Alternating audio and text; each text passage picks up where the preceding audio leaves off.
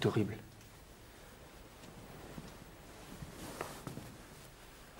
Les égards d'un guichetier sentent l'échafaud.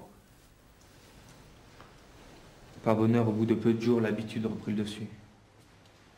Ils me confondirent avec les autres prisonniers dans une commune brutalité, et n'eurent plus de ces distinctions inaccoutumées de politesse qui me remettaient sans cesse le bourreau sous les yeux. Ce ne fut pas la seule amélioration. Après bien des hésitations, on m'a aussi donné de l'encre, du papier, des plumes et une lampe de nuit. Le dimanche après la messe, ils me lâchent dans le préau, à l'heure de la récréation. Là, je cause avec les détenus. Il le faut bien. Ils sont de bonnes gens, les misérables. Ils m'apprennent à parler argot, à rouscailler bigorgne, comme ils disent.